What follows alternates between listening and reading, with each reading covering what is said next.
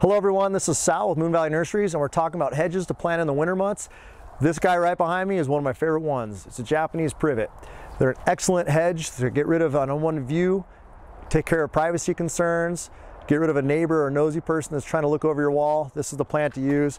Really beautiful dark green hedge, full from the ground up. They take our cold weather, they take the heat. They're unbelievable to plant in your property, and we plant them nice and close to give us that privacy screen we're looking for. So if you guys have a hedge that you're trying to plant when it's a little cooler out, you want to make sure that it's going to take that cold weather that we sometimes get in the Southwest very well. This is certainly a choice you should look at. Come in, see one of our nursery pros. We'll find the right tree and shrub and hedge for you, of course, and get it planted on your property as soon as we can.